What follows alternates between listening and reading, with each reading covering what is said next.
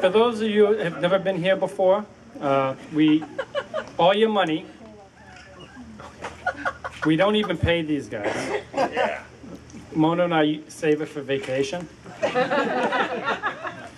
No, all the extra money goes to our March show in March, and it pays all the overhead for the show where we have about 400 people, which these guys played there last year, or this year. They're not coming back, though. Really? Don't let them leave. So we're going to have two separate shows this year, one for comedy, one for music. We hope they can come back, but we haven't figured that out yet.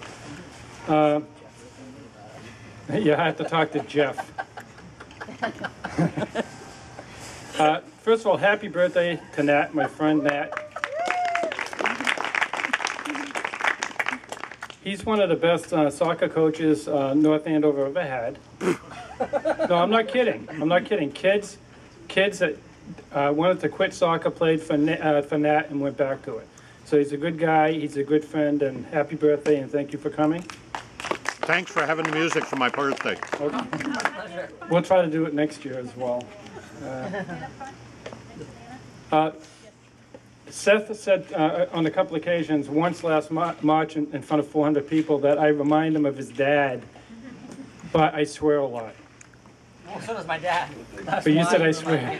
You said I swear more. I think it was because you swear. I think you said more. But anyway, I thought that was a compliment. If we were going to adopt 2 children, and we're kind of over that now, it would be these 2 guys right here. For all the good work that they do. Really? Is that all you got? And you haven't even heard me sing yet. Yeah, we want you to adopt us. Who are you? Oh, I almost forgot. We have an Iron Man in the house. For those of you who don't know what an Ironman is, that means you have to swim 2.4 miles. I think you got to bike 112 and then run a marathon. 112 miles? 112 miles, then run a marathon, all in one day. God. Right there. Stand up, Tom, so we all know who you are. He is. There you go. Is he still on the first leg? Tom was one of the first children that ever looked up to me. It was about 30, but in a different way. But back then, it was about 38 years ago, and I said to myself, how in the world, what gets better than that? For some little kid looking up to me, because I was like almost a little kid myself. But I realized about a year ago, I says, the only thing could be better is now I look up to him. Not because you're a good athlete, but you're a great dad and a good friend. We climbed Mount Washington twice with Tom. Every time we're afraid to do something, we call Tom so he can lead us through it. He's just a great brother-in-law, but he's like my best friend too. So thank you, Tom. I can hit the wiffle ball pretty good, okay? Then the reason we're all here tonight is because of Casey Robinson, my surrogate daughter. All the extra money goes to the CF Foundation, former daycare child as well. And the other thing, Seth and Ryan really don't like to play The Next Right Thing anymore, right? You don't like that song? No, we don't mind it. But you don't do it because you think you're kind of gone beyond that. No, it's not, it has nothing to do with that. What does it have to do with? It's your favorite song. No, it's not. No.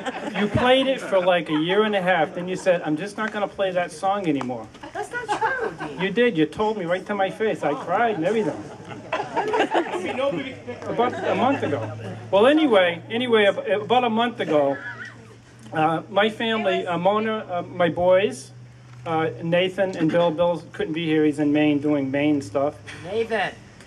And my daughter, Casey, we had a choice to do the next right thing and the next thing right.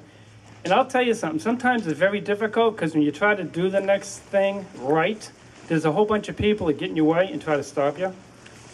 And it gets very irritating and it gets hurtful. So every time I get really pain in my heart with that, I would get in the car and I would put this song on. So I would tell him, like, you got to play this song. I can't be the only one. that it means something to. So I think maybe he should play the song tonight. I think he should do the next thing right. Don't you think? The next right thing. Or the next thing right. Either way. Your heart. All right? So I don't know if he's going to sing this song tonight, but I hope he does. I really hope he does. I'm gonna do it. No, I don't, you know, It's the first song. it's all up to you. Hey, Dean? Thank One you. thing about Dean, he has no idea how to apply pressure. No idea how to do it. But anyway, that's, oh, and by the way, going back to Tom again, he's trained Mona and I to how to successfully run a half marathon with Cheryl. And we're going to be running it September 30th, and you'll be getting mass emails on please donate money. All the proceeds will be going to CF, and you guys are getting the emails as well. Perfect. So, so again, thanks, Tom. He taught us how to do it without killing ourselves. So now that's all the announcements for tonight. Is everybody here? Monica, is Monica here now? Yes. Okay, because we held this whole thing up for you.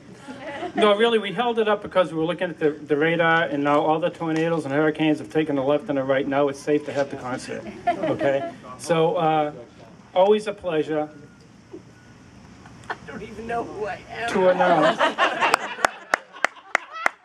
Grammy nominee Seth Clear, and especially Ryan Hallman.